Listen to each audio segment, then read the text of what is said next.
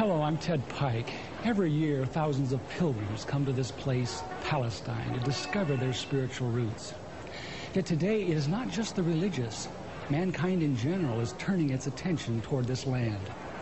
Most of us realize that if World War III erupts, it could begin right here in a collision between Arab and Jew.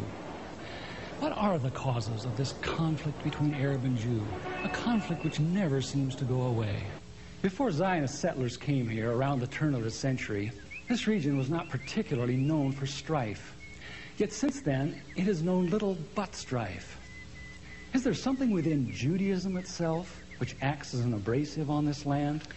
To answer that question, we don't need to make another pilgrimage to Palestine. We don't need to visit historic sites or Jewish shrines. Instead, since Judaism is very much a religion of its literature, we need to go where its most sacred teachings are preserved. We need to go to a synagogue, in particular, the library of a synagogue.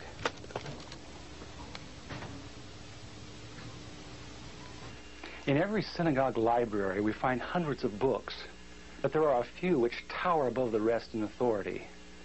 These include the Encyclopedia Judaica, the Universal Jewish Encyclopedia, the Jewish Encyclopedia. In the oldest of these, the Jewish Encyclopedia, we encounter fascinating new perspectives on the inner teachings of Judaism, perspectives which are well known to most religious Jews, but unknown to Christians. Most Christians believe that the Judaism of the Old Testament is very similar to Judaism today. Yet the Jewish Encyclopedia, in its article on Judaism, says modern Judaism and the Judaism of the Old Testament are very different. It says that after Nebuchadnezzar conquered Judah in the 6th century B.C. and led the Jews to distant Babylon, the Jews were faced with challenges to their faith they had never before experienced. Ever since the time of Solomon, the religion of Israel had centered around the magnificent temple in Jerusalem with its sacrifices and rituals. The question now became, how could one be a true Jew in a very foreign, even hostile environment? The need arose for a certain class of lay priests called scribes or sopherim to interpret the law in this new setting and make it workable. In time, these scribes became what the New Testament calls the scribes and Pharisees, the greatest legal authorities of Israel for all ages.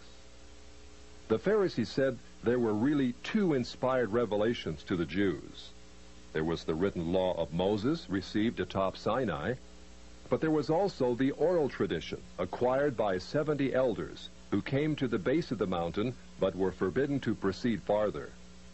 The Pharisees said that these 70 elders, or Sanhedrin, received a much more extensive and profound revelation than Moses, a revelation which was never written down, yet took precedent over the written law. When Jesus came on the scene, his reaction was to bitterly denounce this counterfeit tradition. Christ said the Pharisees, by their tradition, had made the law of God of none effect. He considered the Pharisees the most dangerous leadership Israel ever had. In 70 A.D., Jerusalem was destroyed by the Romans. Although Jewish sects such as the Sadducees now disappeared, the Pharisees emerged with even greater power over the Jewish people. The Jewish Encyclopedia describes the new role of the Pharisees. With the destruction of the temple, the Sadducees disappeared altogether, leaving the regulation of all Jewish affairs in the hands of the Pharisees. Henceforth, Jewish life was regulated by the Pharisees. The whole history of Judaism was reconstructed from the Pharisaic point of view. Pharisaism shaped the character of Judaism and the life and thought of the Jew for all of the future. In 135 A.D., all Jews were expelled from Palestine. The Pharisees led most Palestinian Jews in a mass migration back to Babylon. The majority of Jews were already in Babylon and had been since the time of Nebuchadnezzar 600 years earlier. Yet around 140 A.D., Babylon became the acknowledged land of refuge for world Jewry. For another 1,000 years, Judaism flourished in Babylon under the leadership of the Pharisees. Great academies of the rabbis were established and thousands of new laws formulated. There, those same Pharisees who killed Jesus Christ remain the undisputed rulers of Judaism. In Babylon, the Pharisees codified their oral traditions into the Babylonian Talmud, the written form of that oral tradition which Jesus so bitterly rebuked. The Talmud reveals how deep was Israel's apostasy. In her beginning, God gave the Hebrews the loftiest, the most upright literature and ethics the world has ever known. Yet when they turned their backs on him, they produced the Talmud, a work which has aptly been called a monument to human folly. The Talmud also helps us understand the basis for Christ's unflattering descriptions of the Pharisees.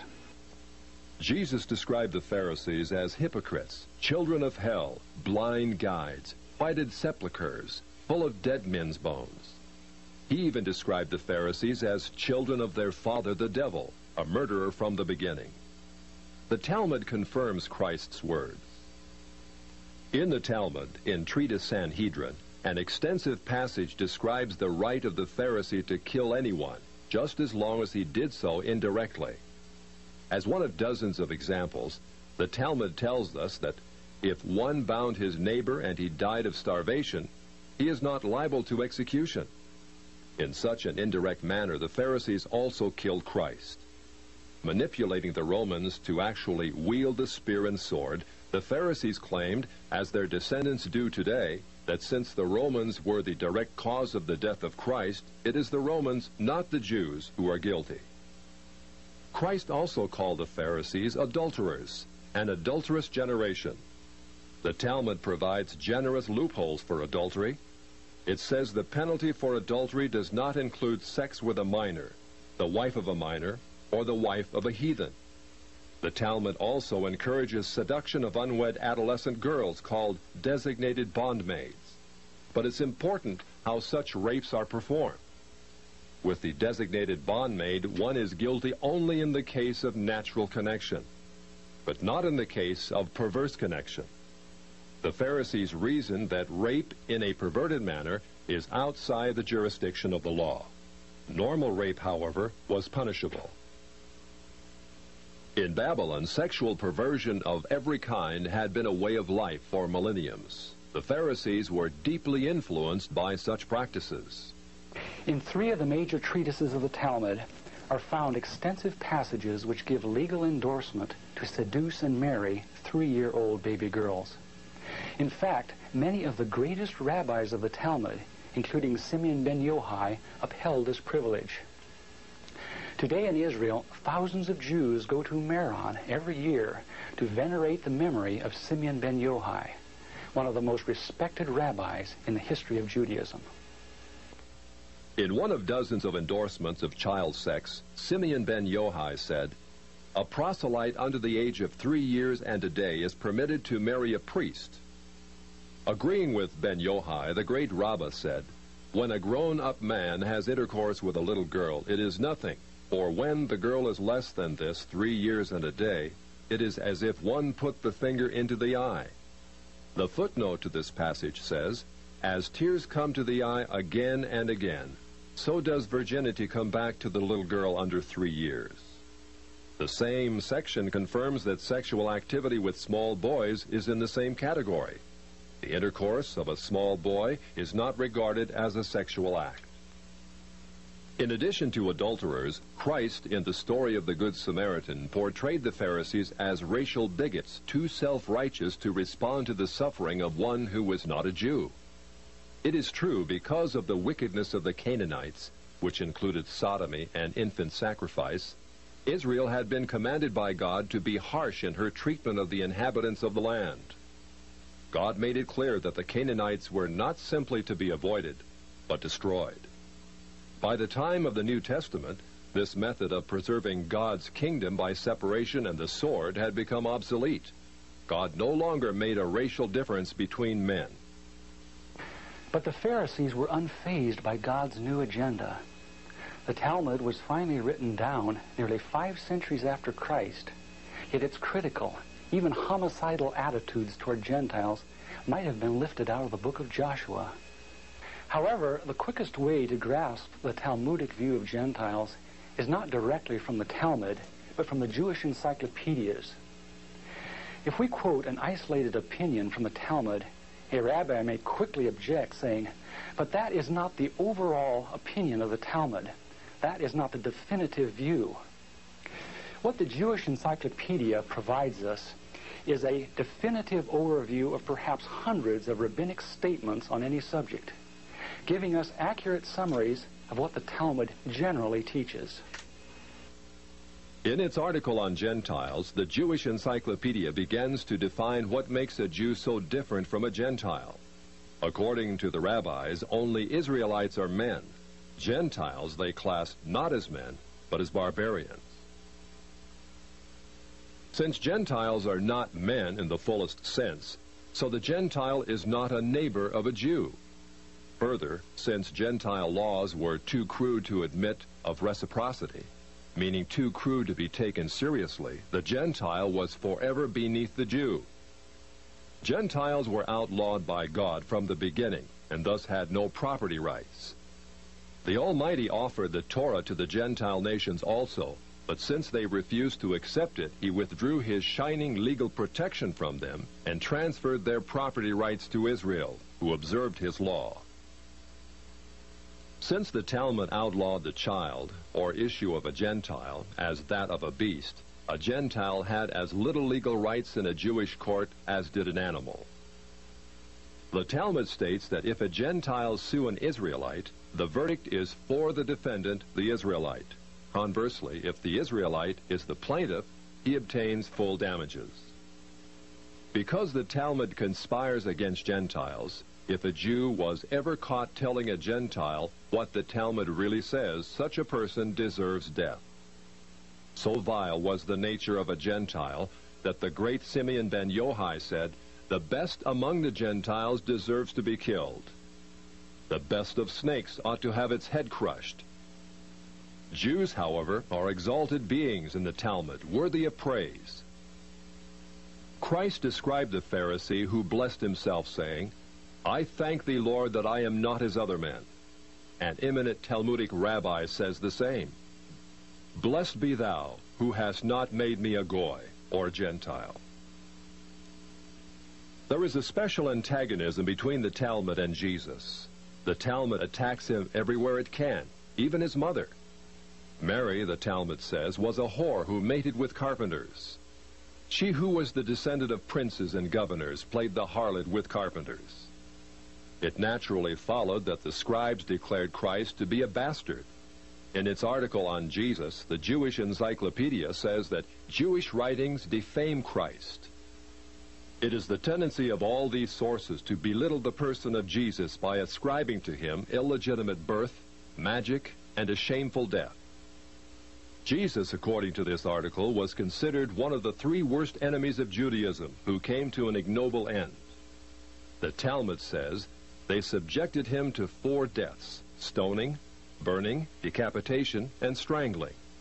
The Talmud also says he is now in hell, punished with boiling hot excrement. What is Christ's advice as he speaks to us out of hell? The Jewish Encyclopedia quotes Jesus as telling us above all to bless the Jews. He says, "Further their well-being. Do nothing to their detriment. Whoever touches them touches even the apple of his eye." Christians, as followers of the false prophet Jesus, also deserve death. The Jewish Encyclopedia again recaps the Talmud's position. A Gentile observing the Sabbath deserves death. It says the Talmud's hatred was probably directed against the Christian Jews.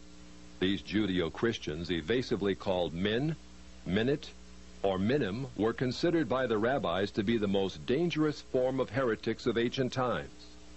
The New Testament Gospels were writings which the rabbis considered more dangerous to the unity of Judaism than those of the pagans. A Talmudic rabbi said, "The writings of Christians deserve to be burned, for paganism is less dangerous than minute or Christianity." The Jewish Encyclopedia, in its article on men, continues to illustrate the Talmudic hatred of Christianity. Again, we must remember, minim usually indicates the Judeo-Christians. It was forbidden to partake of meat, bread, or wine with the Christian. Scrolls of the law, Tefillin, and Mezuzot written by a Christian were burned. An animal slaughtered by a Christian was forbidden food. The relatives of the Christian were not permitted to observe the laws of mourning after his death, but were required to assume festive garments and rejoice. The testimony of a Christian was not admitted in evidence in Jewish courts, and an Israelite who found anything belonging to one who was a Christian was forbidden to return it to him. The Pharisees, through their Talmud, thus gave the Jews an ethic which encouraged bigotry and isolation. But it did worse than that. It invited persecution. By the 11th century, the inhabitants of Babylon, growing weary of the self-righteousness and dishonesty of the Jews, expelled them to the west. Migrating across North Africa and Central Europe, the great majority of Jews who had lived in Babylon for almost 1,600 years now began to find their destinies in the cities of the West. Yet in coming to the West, Jews found their Christian neighbors extremely intolerant of the antisocial deviations Jews had taken for granted in Babylon. In order to survive, it was necessary to abandon such Babylonian traditions. But that was not as easy as it sounds. For 1,000 years, the Pharisees had commanded such deviations. Most Jews could not bring themselves to defy the authority of the Pharisees. Enter one of the giants of Judaism of all time, the great Maimonides. Maimonides, a physician and philosopher, knew that no Jew who practiced Babylonian perversions could remain alive in Christian lands. He attempted to harmonize Greek philosophy with the best points of Judaism. He hoped his rationalizations would enable Jews to abandon their antisocial customs. Yet Maimonides was only partly successful.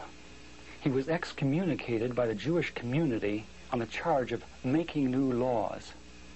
Nevertheless, his moderation and intellect did in fact temper the old Judaism of Babylon. Gradually over the centuries, Jews abandoned immoral practices of the Talmud. Such practices are not observed today. In fact, most Jews are so ignorant of the Talmud itself that they do not even know that such teachings exist within their sacred literature. Yet the fact remains that when the Jews came to the West in the Middle Ages and attempted to accommodate the Talmud to Christian society, a tremendous conflict was created. In Babylon, Judaism could be perfectly consistent with the teachings of the Pharisees because the Babylonians were immoral as well. In Christian lands of the West, it became necessary to pretend that many of those teachings did not exist. Even today, religious Jews continue to venerate the Pharisees and their Talmud as the greatest source of light that Judaism will ever know. Yet, living in Christian lands, no Jew can fully perform what the Pharisees commanded. This conflict in Jewish responsibility has created a dilemma over the last 1,000 years from which Jews in the West have not emerged. Yet even before Maimonides came on the scene in the 12th century, another dilemma was being created in Judaism far to the east. This was a dilemma not concerning the doctrines of the Jews, but over who actually was a Jew. In their articles on Khazars, the Jewish encyclopedias tell us that in the 8th century A.D., Jewish missionaries ventured north of Babylon to the land of the Khazars between the Caspian and the Black Seas. Khazaria was a vast grassland on what is now the plains of southern Russia, inhabited by a race of merchants, artisans, and warriors of Hunnish Turkish stock. About 740 A.D., the king of the Khazars converted to Judaism and made it the state religion. Incredibly, within a few centuries, the people of Khazaria convinced themselves that they were not Gentiles after all, but the physical descendants of Abraham. Thus, by the 10th century A.D., a nation of proselyte Jews thrived in what is now central Russia. During the Middle Ages, the fierce Mongols from the east and Russians from the north drove the Khazars west out of their ancient homeland. Most settled in Eastern Europe, especially Poland, where they established communities of artisans and traders.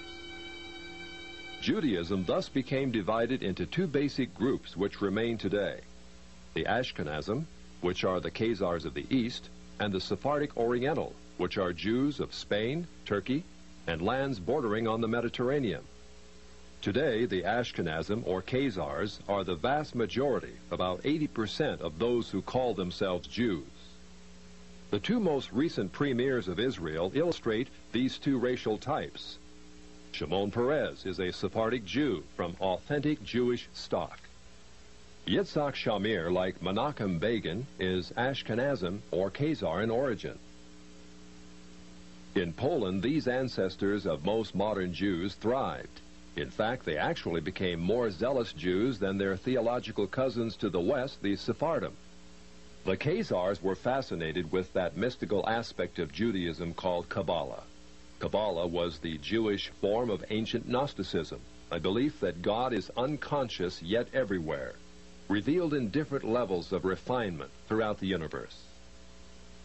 Of course, Judaism was always unique among ancient religions in its belief in a single conscious God, a God not only capable of creating the worlds, but of punishing evil and rewarding good. Like Eastern religions, however, the Polish Kabbalists believe that God in his purest form is utterly remote, unknowable, without opinions about right and wrong. Instead, his being filtered down through many gradations, or sephirot, until it reached Israel. Israel, according to the Kabbalah, was the visible, rational emanation of God in this world. Below Israel was confusion and darkness, represented by demons and the chaotic world of the Gentiles. What excited the Khazars was that Kabbalah preached revolution. It said that Jews, as superior beings, were destined to rule the world. In the Zohar, which is the written text of Kabbalistic lore, we find the arrogance and ambition of the ancient Pharisees very much alive. In a typical passage, the Zohar teaches, living soul refers to Israel, who have holy living souls from above, and cattle and creeping thing and beasts of the earth to the other peoples who are not living soul. Only by the overthrow of the Gentiles, the Zohar asserts, can Israel regain its position as God's Shekinah glory on earth. The Zohar calls Gentiles Amalekites. In a passage typical of many, the Zohar says they caused the destruction of the temple. So when God reveals himself, they will be wiped off the earth. Redemption will not be complete until Amalek will be exterminated. But once Israel shakes off Gentile dominion and Christian influence, heaven will descend to earth. The Zohar says Israel will fulfill her predestined role, ruling the world under the leadership of her Messiah. Since the Kabbalah, or Zohar, was not merely a theological system, but taught the overthrow of the existing order, it was natural that before long, Jews should begin to put it into practice. With the age of Voltaire and the so-called Enlightenment during the 18th century, we see a host of Jewish Kabbalists migrating west out of Poland and penetrating the very capitals of Europe. Jewish wonder workers, Bolshems as they were called, Saint Germain, Cagliostro, Frank, Falk, men of vast wealth and mystery came upon the European scene at the end of the 18th century. In Europe, in the years preceding the French Revolution, the foundations were laid for a new order in the world.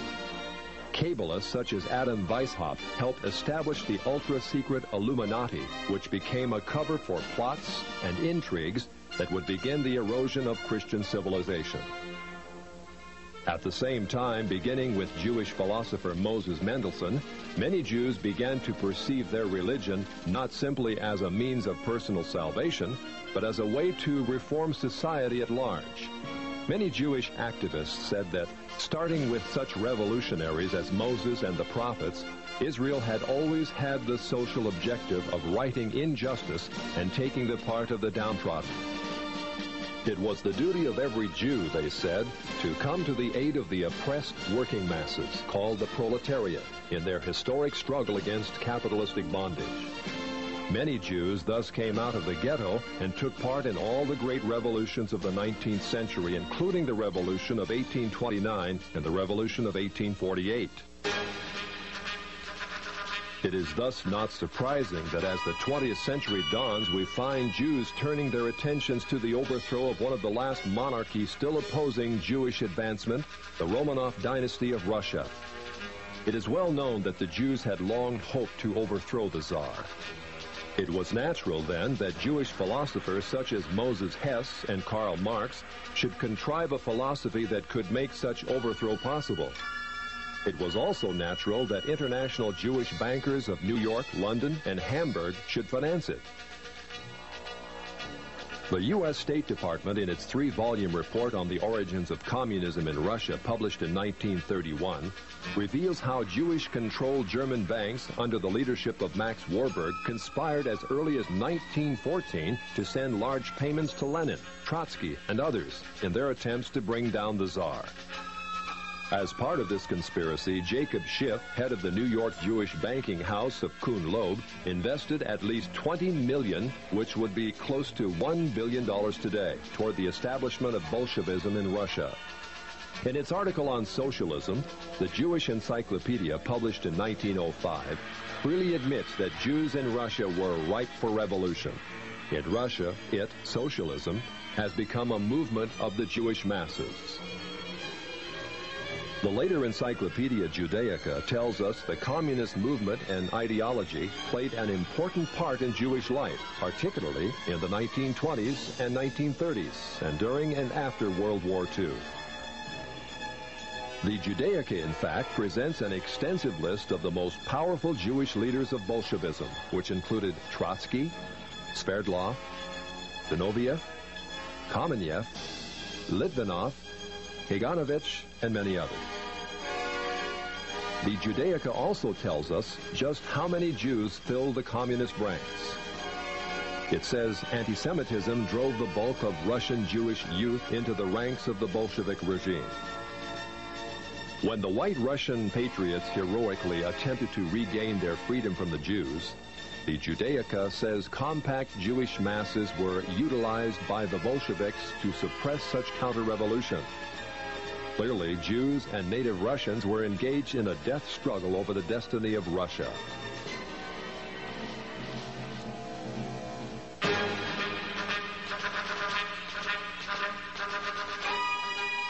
Unfortunately, the Jewish masses won. A rare photo shows the First People's Commissariat. From left to right are Uritsky, Trotsky, Zinoviev, Sverdlov, and Kaganovich, all Jewish. In 1918, intelligence services of the Western powers were buzzing with reports that communism was an international conspiracy fomented by atheistic Jews.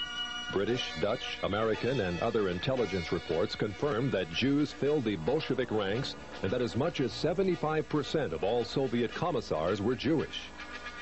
In the Illustrated Sunday Herald of February 8, 1920, Sir Winston Churchill commented on what had almost become public knowledge. There is no need to exaggerate the part played in the creation of Bolshevism by these international and for the most part atheistical Jews. It is certainly a very great one. In the decades following the revolution, the question became, how much influence do the Jews still exert on the Soviet experiment? Although many of the Jewish kingpins in Bolshevism perished in Stalinist purges in the late 30s, none other than Nikita Khrushchev gives us an eye-opening view of just how many Jews were still in the Soviet government.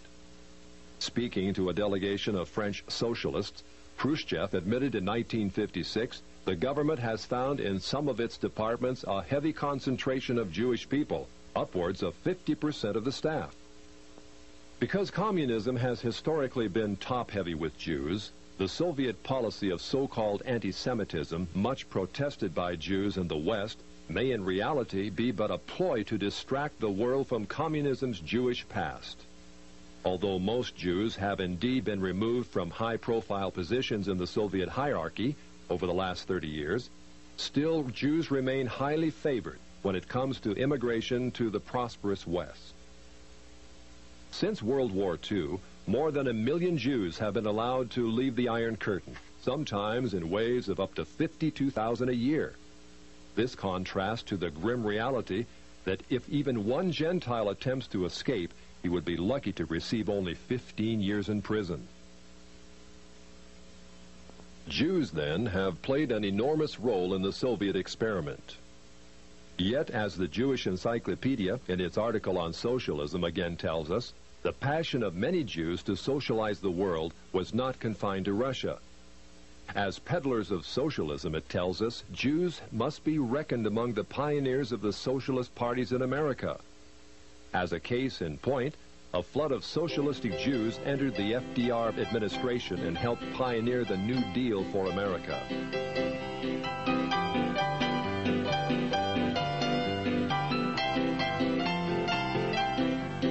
The Encyclopedia Judaica says Roosevelt's liberal policies endeared him to the Jewish community, which shared with him an overriding commitment to the welfare state.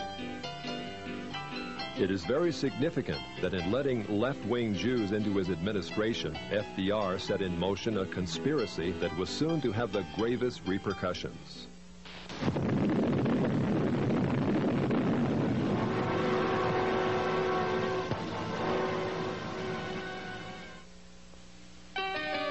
As part of his policies, FDR hired a German communist, Klaus Fuchs, a scientific genius who helped mastermind the atomic bomb.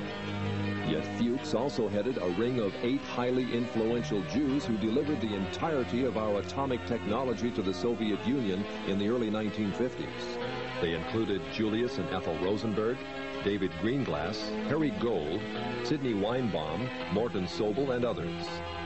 Of the 10 convicted for espionage, no less than 8 were Jewish.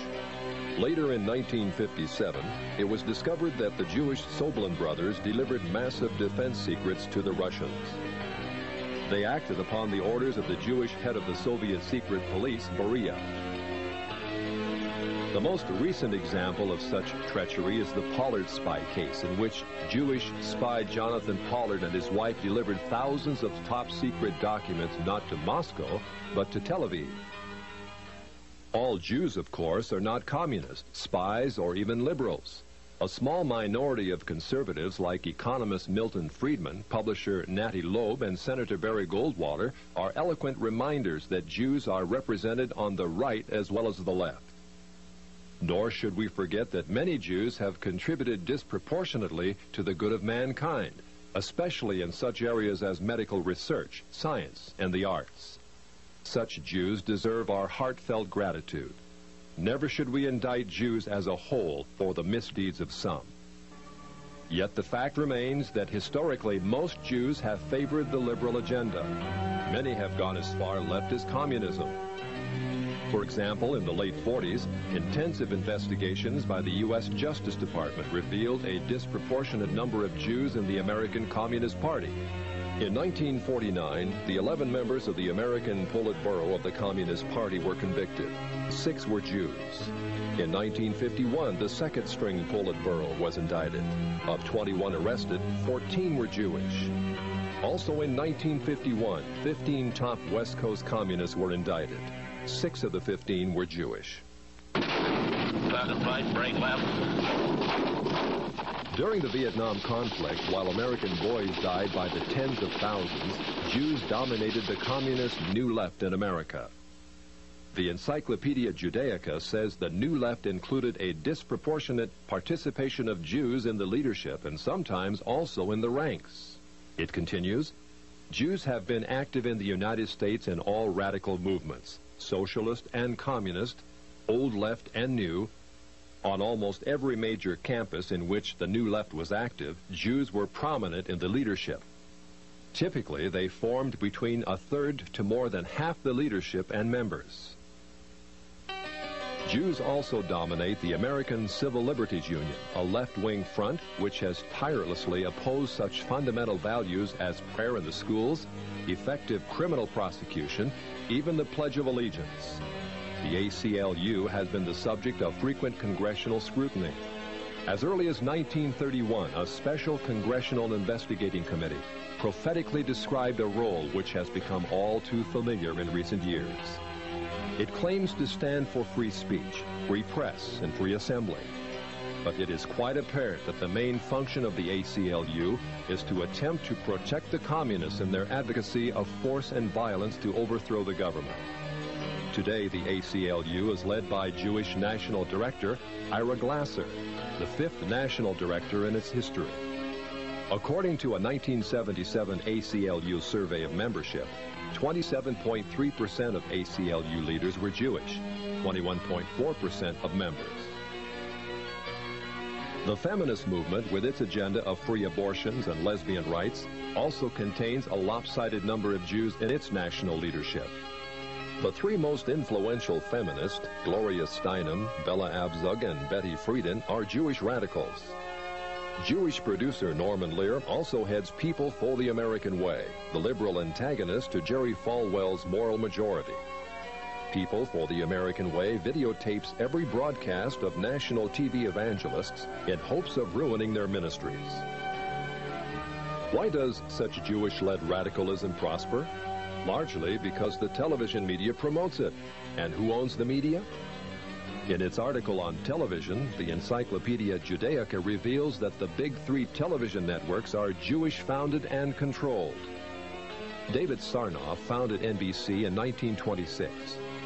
CBS was founded under the presidency of William S. Paley, also Jewish.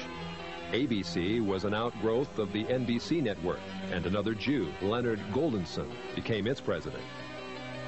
Gentiles usually occupy the visible out-front positions, but each of the three networks remain under Jewish influence or control. According to the famous Lichter-Rothman poll of 104 top-level media executives, published in Public Opinion magazine, Jews also dominate the lower levels of network broadcasting. Although Jews constitute less than 3% of the American population, a whopping 59% of TV executives surveyed were Jewish. The Encyclopedia Judaica, in its article on motion pictures, paints a similar picture of Jewish control of the movie industry. With the exception of United Artists, it says, all the large Hollywood companies were founded and controlled by Jews. The largest of all entertainment monopolies, MCA, called the Octopus because of its domination of the entertainment industry, was likewise founded and controlled by Jews, such as Jules Stein, Lou Wasserman, and Taft Schreiber. In its article on publishing, the Judaica presents lists of dozens of the largest publishers in America owned or controlled by Jews. In the Lichter-Rothman poll, it was found that 97% of media leaders surveyed favored abortion on demand, 86% favored hiring homosexuals as teachers, 57% believe that adultery is not wrong, and so on. Clearly, the liberal bias of the Jewish-controlled TV networks is indisputable. Jews are also rapidly gaining control in Congress. In 1976, there were virtually no Jewish political action committees. In 1986, there were more than 70 Jewish PACs. In 1972, there were 2 Jewish senators and 12 Jewish representatives in Congress. In 1986, there were 8 Jewish senators and 30 Jewish representatives. In 1986, more than 50% of the budget of the Democratic Party was paid for by Jews, with Jews paying 25% of the Republican budget. As our study in the synagogue library reveals, there does exist a tendency toward Jewish domination of our society. Where is all this headed? The Right Honorable Winston Churchill wrote, "It may well be that this same astounding race may at the present time be in the actual process of producing another system of morals and philosophy as malevolent as Christianity was benevolent, which, if not arrested, would shatter irretrievably all that Christianity had rendered possible. It would almost seem as if the gospel of Christ and the gospel of Antichrist were destined to originate among the same people." Can it be that such pervasive Jewish control which we are seeing today is but the harbinger of even greater Jewish control to come? In the book of Revelation, a great harlot is described ruling the world, riding on a horned and headed beast. Throughout the Old Testament, Israel was described as a harlot, the mother of spiritual whoredom among the nations. Is the harlot of Revelation actually Israel riding upon her false Messiah, the Antichrist? Today, many believe Israel is on the road to the fulfillment of the prophecies of Isaiah. A great Jewish temple is being planned. A priestly class called the Kohanim is being readied. Ritual sacrifices are being studied. Truly, prophecy is being fulfilled in an amazing way, yet not in the happy way that most of us would like to believe. In Israel today, effective Christianity is outlawed. If a Christian were to walk through any town in Israel passing out New Testaments, he could be sentenced to prison for 5 years. Israel is not moving toward Christ. She is moving toward her false Messiah, Antichrist. In Antichrist, Israel hopes to find all the worldly power and glory which Jesus denied her. But she will not find it. As the Bible teaches, the great harlot Israel will be thrown from the back of the beast. The beast, with his 10 Confederate military leaders, will gore and burn her with fire. This is what the Bible calls the Great Tribulation, or time of Jacob's trouble, a time when Israel, who thought she could rule the world, will experience unprecedented agony and judgment for her sins. Since the Bible tells us that Israel is on the road to judgment by God, what should be our attitude toward her? St. Paul tells us that Jews are indeed enemies of the gospel, yet enemies who are beloved for the sake of a remnant which shall one day be revealed. Israel is like the prodigal son, inheritor of a glorious destiny. But she is also rebellious. Like the prodigal son, she must be humbled, not by us, but by God. Someday, out of the great tribulation, a remnant of Jews will look upon him whom their fathers pierced and will plead for his forgiveness. The dry bones of Jewish unbelief will be resurrected. Jewish branches will be grafted back into the vine, which is Christ, Israel's true Messiah. Israel will become as much of a blessing as she was once a curse unto the nations. But there have always existed those who cannot see the big picture, who cannot wait for God to finish his controversy with Israel on his terms. Throughout history, movements have erupted which have attempted to solve the so-called Jewish problem in the most direct way.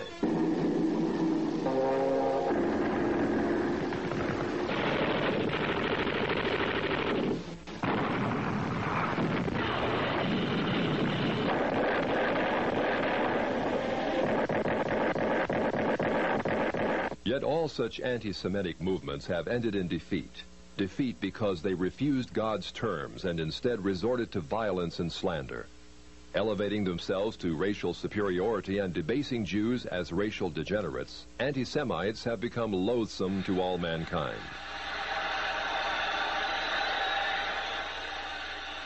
In contrast, the Bible presents the perfect approach to this problem. All the prophets were heavily burdened, even angry at the transgressions of Israel.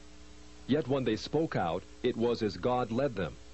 When they chastised the people, it was not in the arm of flesh. Vehement as they had to be in denouncing sin, they never became bigots. Their message was on the highest ethical level. They told Israel she was sinful, not because she was racially degenerate, but because she had broken God's law. As would be expected, all the prophets were accused of being negative, even anti-Semitic. The Jewish king Ahab called the prophet Elijah an enemy of his regime. Jeremiah was accused of being against his own people in favor of the Chaldeans. Micaiah was described as never speaking anything good, but only criticism. Even Christ and the apostles were called enemies of the Jews, yet they spoke out. The great figures of the Bible provide a pattern of how we should respond to the Jews today. The prophets and apostles preached the good news to Israel, yet they were very wary, very realistic concerning rabbinic deception. Our Lord warned us to beware of the leaven of the Pharisees. Considering the Pharisaic origins of modern rabbinic Judaism, his words can only mean, be wary of rabbinic Judaism. As we saw earlier, rabbinic Judaism is inherently ambitious. It will forever attempt to establish itself as the dominant factor in society. If Zionism is unnaturally encouraged, as it has been by the church over the last century, then it will rise to a position that is intolerable. Inevitably, mankind, smarting under its presumptions, will rise against it in new waves of anti-Semitism. An angry humanity will pit itself against the Jews. The Jews will fight back. This is what is happening in the Middle East today, as Jew and Gentile quarrel over the land of promise. Who owns this land? In her beginning, God promised that through the physical people of Israel, a spiritual blessing, Jesus Christ, would be given to the world. Just as a physical people was necessary, so also was a physical land. Throughout the Old Testament, God repeatedly tells the Hebrews that the land of Palestine is promised to them and their seed forever. Yet in order to occupy this land, Israel must be obedient to him. If not, God repeatedly demonstrated in the Bible that he would actually invite the peoples surrounding Israel to invade and occupy. Only when the Hebrews finally cried unto God in repentance did he allow them to possess a land dedicated to obedience. God's demand for obedience is thus a standard before which both Christian and Jew must bow. Moses, a spiritual colossus, wanted to go into the land, but God would not let him because of one infraction. Today, Israel has rejected God's Son for 20 centuries and given first allegiance to those who crucified him, the Pharisees. Yet we are told that God is delighted that they dwell in the land. Does obedience no longer matter? It does. Someday, as in the days of Joshua and Nehemiah, Israel will give God the obedience he demands. They will return to this land in blessing. But until that time, as long as Israel continues to force her unbiblical occupation on the Arabs, this region will only know strife. The Arab world will continue to try to expel the Jews. The Jews will strike back and forth, generation after generation. The discord will be unending. This land will continue to bleed. It is the duty of every Christian to support the humanitarian needs of Jews, to preach the gospel to them. But it is not our duty to assure them that a land of promise may be occupied without obedience. Neither is it our duty to fight a war in the Middle East in defense of Israel's unbiblical claim. It is time we return to God's law, a law as old as this land, as old as the God who gave it to the Jews.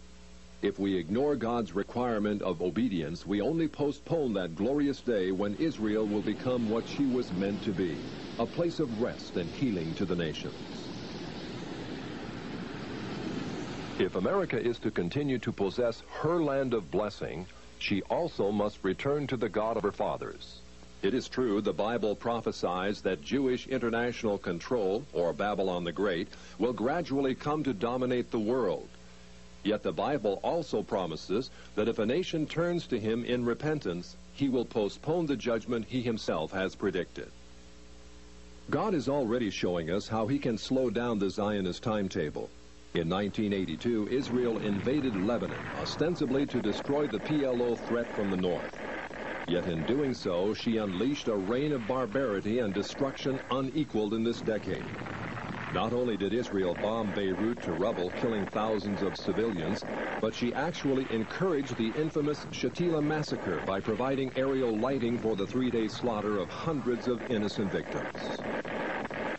Despite the bad publicity surrounding such atrocities, Israel was confident that her massive firepower and support from America would make Lebanon her conquered colony to the north.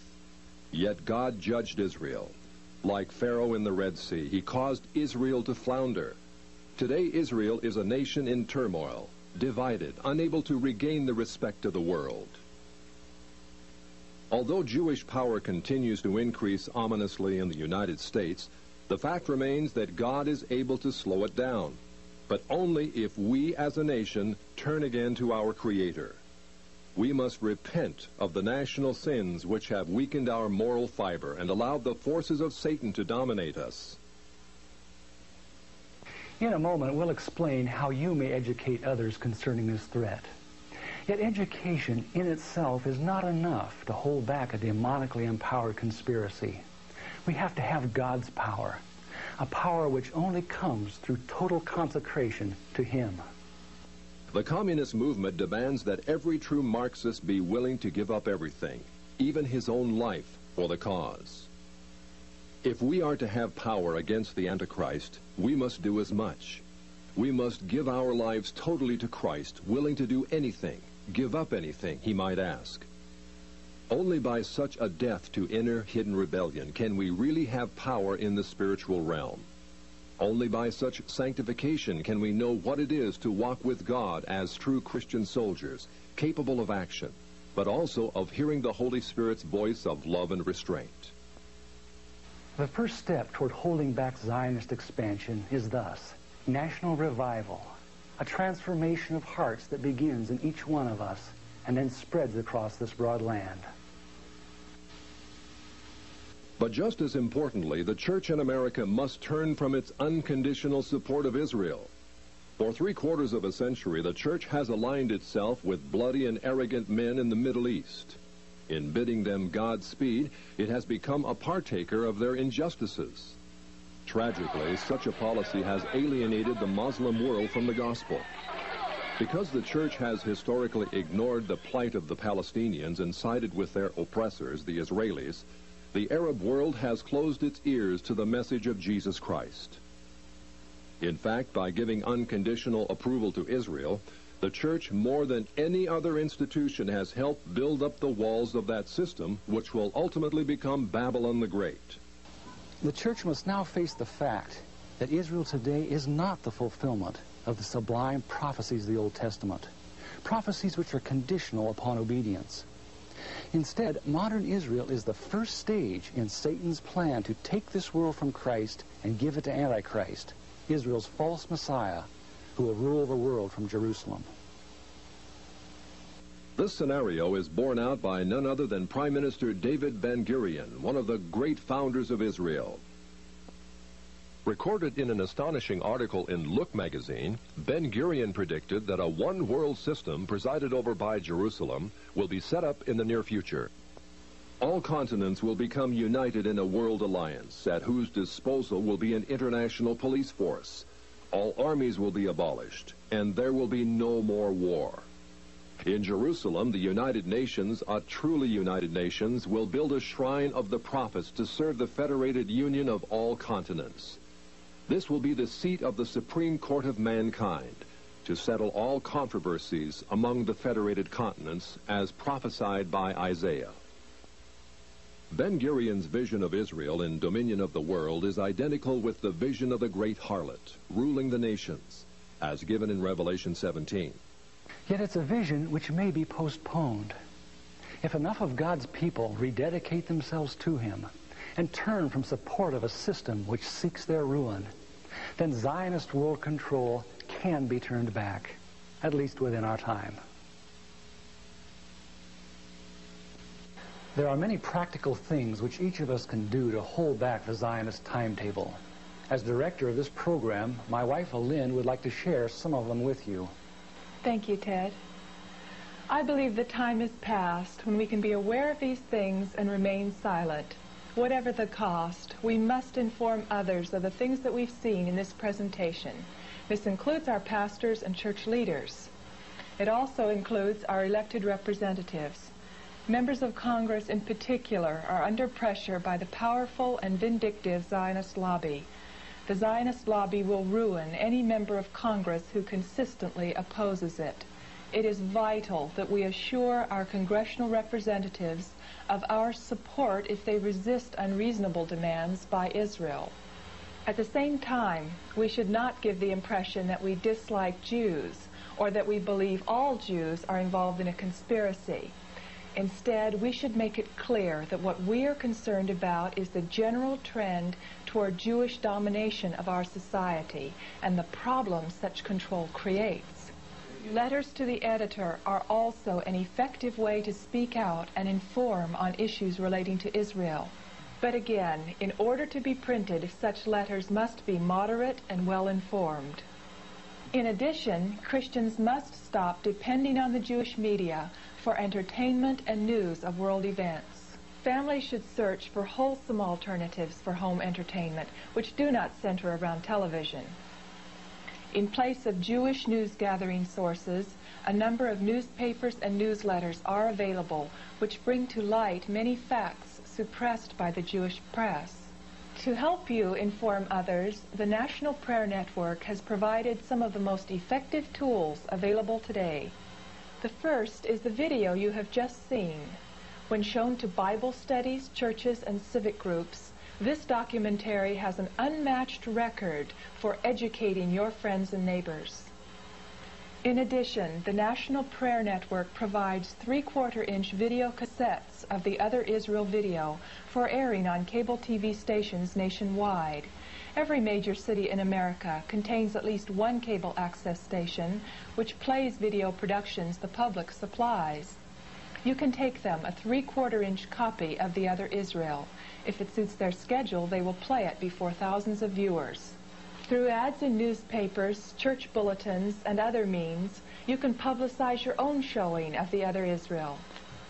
Also highly effective is Ted's fascinating book, Israel, Our Duty, Our Dilemma. Condensing 15 years' research in Jewish sources, this 340-page volume provides easy-to-read yet exhaustive documentation on every subject covered in this video, plus hundreds of pages of related information. This groundbreaking book has been ordered by more than 18,000 pastors in America. Dr. Everett Sullivan, defender of liberty in Nebraska, sums up what thousands have felt. This is the one book every Christian should read. In a moment, we will tell you how you may obtain the video and book. Thank you, Elaine. It's undeniable that there exists a great conflict between the forces of good and evil for control of this planet. Yet there also exists a host of people just like you that are catching on to the Zionist agenda. However, it's not enough just to know the score on Zionist ambitions. We have to spread the word to others. Will you join with Elaine and me as we do just that? Here's how you can obtain the tools to wake up your church and community. Israel, Our Duty, Our Dilemma is available for $10.95 postpaid.